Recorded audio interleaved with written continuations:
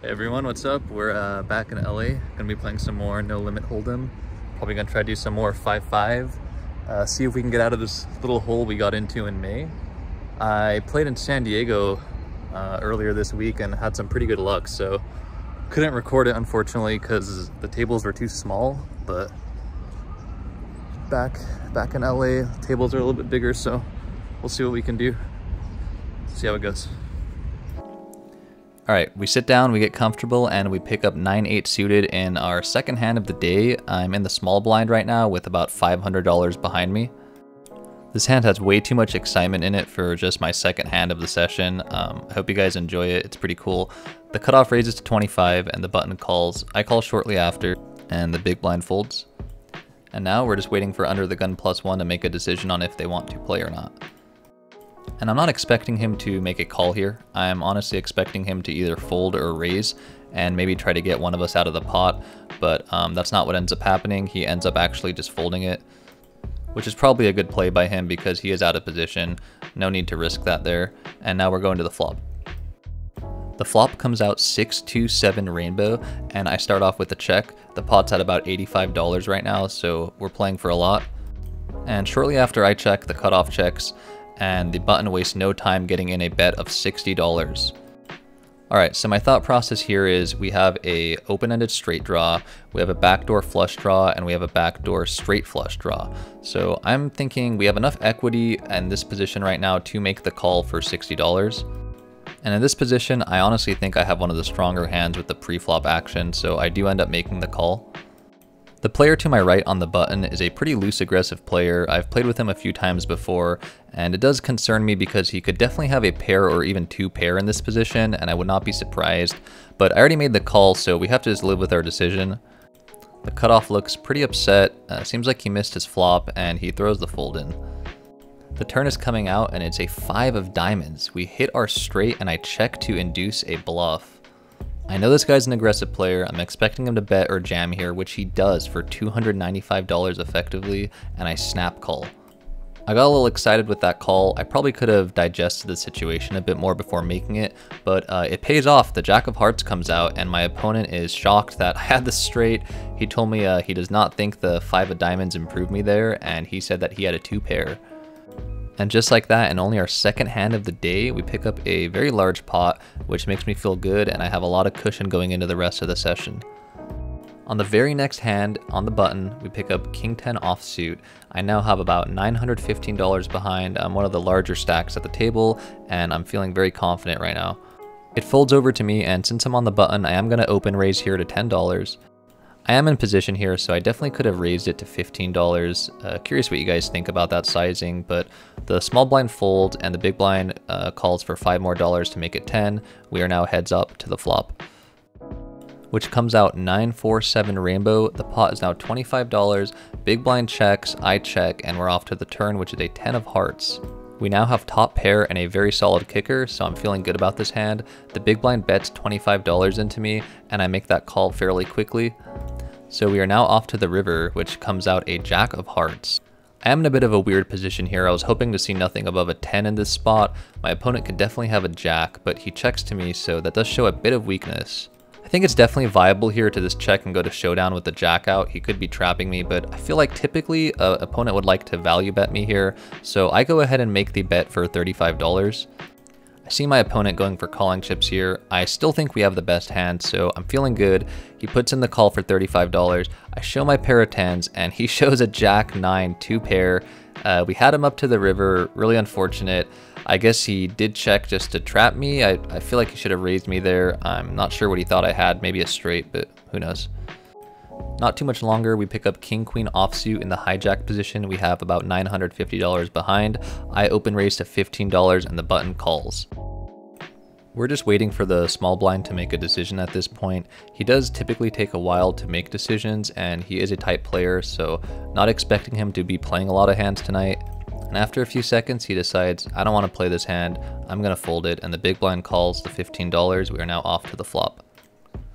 The flop comes out Queen King 4 with 2 clubs. We hit 2 pair, feeling pretty good. I definitely want to start betting on these streets here. The big blind checks, so I go ahead and make a bet for $20.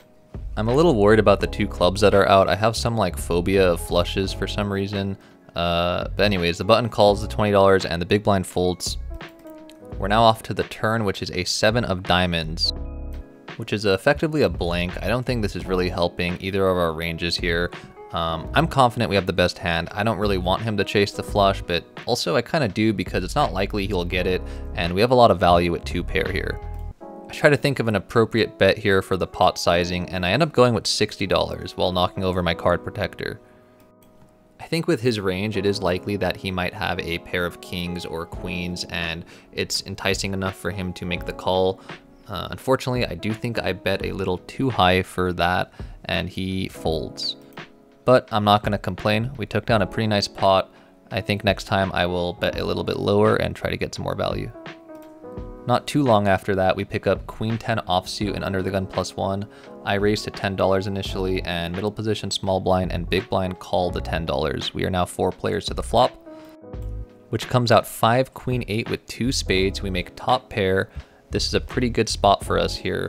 The big blind bets $10, I call, the middle position calls, and the small blind folds. So we are now 3 players heading to the turn, which comes out the 9 of hearts. The big blind checks to me, and I'm a little worried about hands like 10 jack right now because they just made a straight, so I make the cowardly check, and the middle position checks as well. We are now on the river, and it is a 3 of hearts. I don't think any of these players improve with the 3 in their range, so the big blind checks over to me. I think they're weak with no straight at this point because they didn't bet the turn, so I go ahead and make a bet of $20. I see the middle position reaching for calling chips. Not too worried, I think we have this one down. He makes the call, big blind folds, and I show my top pair. And it looks like pair of queens is actually good. The middle position mucks his hand, and we win a nice pot again. The cards have been super generous to me today. I've been very lucky, and I've been having some solid runouts as well. Next up, we pick up Queen 10 offsuit in the big blind position. We have $1,040. The button raises to $15. I call, under the gun calls as well. And we are now off to the flop with 3 players. It comes out 8 Queen 8. We make top pair, but there is a pair of 8s on the board, so I am a little worried that someone has trips, but I go ahead and make the bet of $15 to test the waters out. Under the gun folds, and now the button calls. So we're off to the turn now, just me and the button, and it comes out a 9 of hearts. I don't think this really improves either one of us. I do still have top pair. The 2 8s scare me a lot for some reason, so I check here, and he sees that as weakness and takes advantage of it. He bets $25. After watching this hand back a few times, I realize that I'm putting way too much respect on my opponent and this board here. I don't think he has 8 often in his range here, and I think I'm playing a little bit too scared. I probably should have raised in this position, especially with top pair, but you know what, I just go ahead and make the call, and we go to the river. And the river comes out a 8 of hearts, so I'm very confident now that my opponent is highly unlikely to have an 8, considering that 3 of them are on the board. So that relieves a lot of stress for me. I am now confident that I have the best hand. Sure, he could have quads in this position, but it's very unlikely given his range and also the chances of that happening. So I go ahead and make a bet for $50, a little bit less than half the pot there. And he goes for calling chips, which makes me feel good because if he had an 8, he definitely would shove here. So I know I have him beat. He says, "Hey, you have the queen, man." I said, "Yeah, I have the queen." And he shows ace-9. We take down a pretty big pot there. This is now becoming one of my better sessions, so we're feeling really good about that. Shortly after, we pick up Jack 10 suited in the low jack with about $1,200 behind. Middle position just puts in the rest of his chips here. We just played and he had about $50 left, so I said, "Hey, you know what? I'll give you some action. We have Jack 10 suited, why not? I'll make the call." And I really don't think Jack 10 suited is too bad of a position here anyway, so I don't think the call is totally punting, but it might be a little bit of a grief because there could definitely be like kings or aces in his hand, so we'll have to see what happens. But I'm also considering he's probably on tilt after that last hand, so let's just send it. 2 king 10 5 jack comes out, and he shows his pocket aces, which get cracked by my 2 pair Jack 10. Super unfortunate. That guy was really cool. I feel bad. He just was running bad today, and you know that happened. So really cool guy, but just an unlucky day.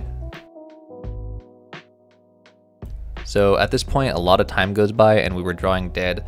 For some reason, I decided, hey, you know what? King 5 offsuit is when we're going to play. Under the gun limps, middle position raises, and I call the $15 raise. Under the gun calls it as well. Everyone else folded, so we're off to the flop, which comes out 7-10 queen. And we hit absolutely nothing. Well, I'm expecting my opponents to improve, but I guess they don't. So I make the check, under the gun checks, and middle position checks. So we get a free card here on the turn, which is a king.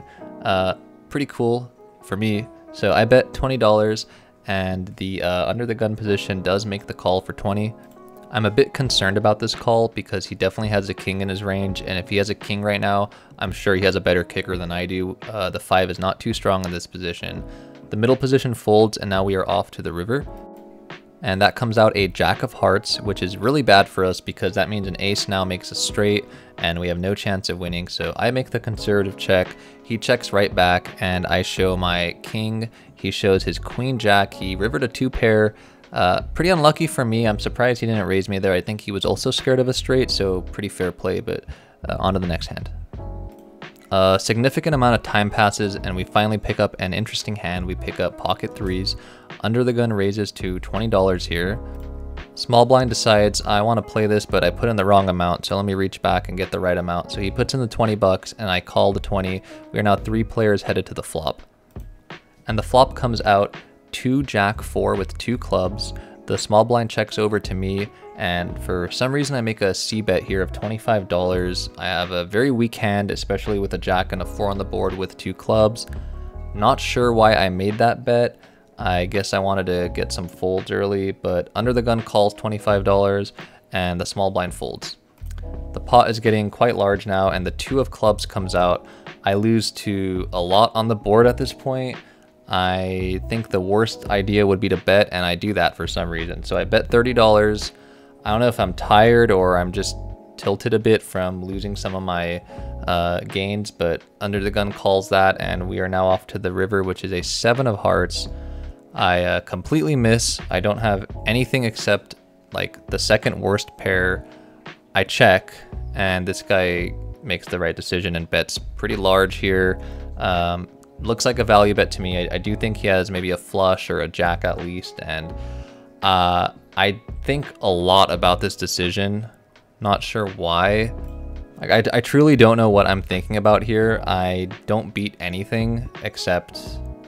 I really don't beat anything. I don't know if I'm like thinking to bluff here. Eventually I just make the fold. I feel like I kind of just wasted everyone's time there, but that was a very bad hand for me. All right, next up we pick up Queen Jack suited in the cutoff. We have about $950.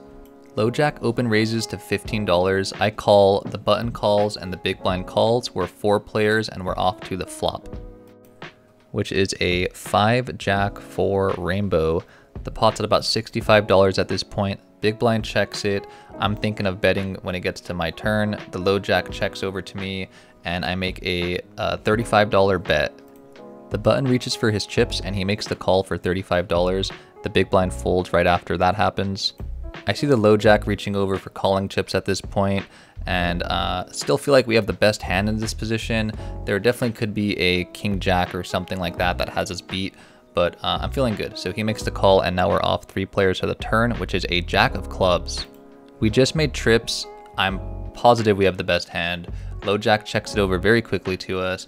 I make a bet for $60 at this point, which I thought was an appropriate bet given the pot size and the 2 clubs that are out. I thought maybe if these guys have 2 clubs, they might want to chase that for $60 into a $170 pot, but turns out the button is not interested in that. At this point, I'm a little bit mad at myself in my head, thinking I should have bet a bit less. If my opponents have a ace or a king, maybe even a queen, they might have been inclined to go for a river here if the bet was small enough given the pot size, but I didn't allow that to happen. Unfortunately, both opponents end up folding. I take down a pretty nice pot, so not complaining, but I think I lost a lot of value on that hand with how I played it. The button finally makes its way over to me and I look down at pocket 9s. We have about $1,060 behind here. The hijack raises to $15 and I make the call. I am probably in a decent position here to make a raise considering I'm on the button and I have 9s, but I think a call is appropriate as well. The small blind calls the $15 and now we're 3 players headed to the flop. and it comes out ace 2-8 monotone with about $65 in the pot. The small blind checks and the hijack bets $25. I'm tired, I just want to go home, and I do think someone's going to get a flush this hand. I don't think nines have much value here, so I go ahead and lay the cards down and make the fold.